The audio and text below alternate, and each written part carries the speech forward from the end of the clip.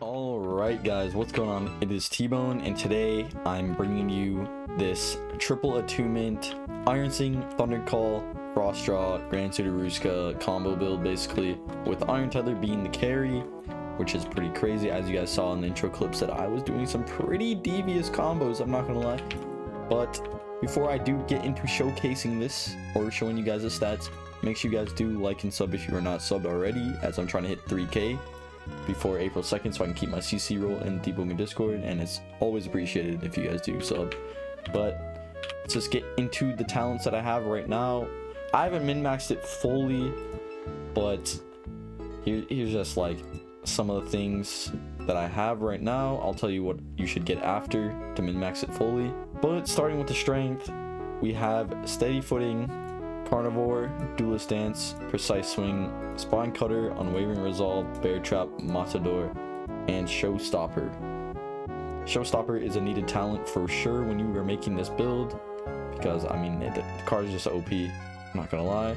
Fortitude, and I do have the Alley Cat cards for Condition Runner.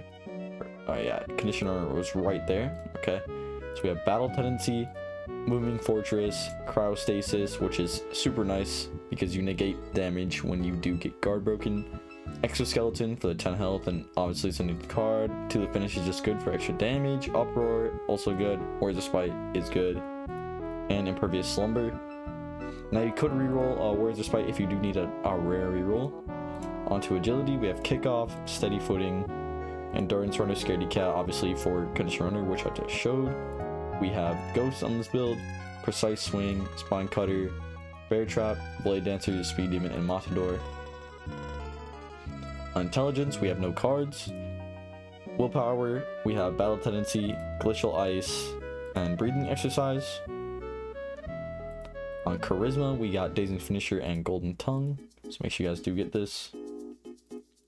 Weapon, so here is where the Great Axe talents come in, and you should probably get all of them. I don't have all of them. Rending Impact is pretty good.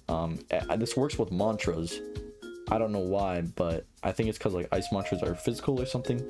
They count as physical damage, so it does knock them down when you do guard break with mantras, which is pretty nice.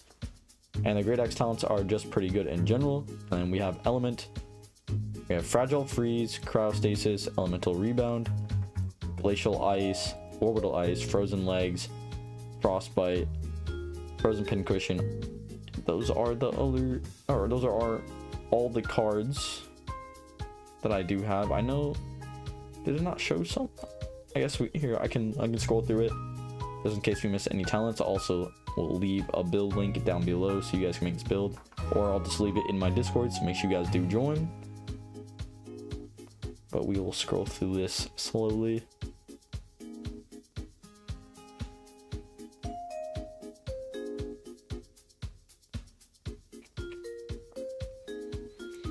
There's all the cards. You can pause the video if you needed to while I was scrolling through that. Here is the summary. I'm at 521 health. I can get more health definitely on this with enchanting my Iron Singer with Drowned. It's an alright Iron Singer that I have, but back to summary. 35 posture, 279 ether, 145 tempo, 206 sanity. Here are the attributes, or like the traits. I have 5 vitality, 3 erudition, and 4 Sanchant. You can get 1 more erudition if you want and place for a Sanchant. That is about it. Those talent bonuses are right there, so make sure you guys match those if you guys are making this build. And yeah, that is about it for this build. If you guys are going to make this build and did enjoy this video, make sure you guys do leave a sub down below and like. Help me get to 3K if you guys can, and that is about it. Thank you guys for watching.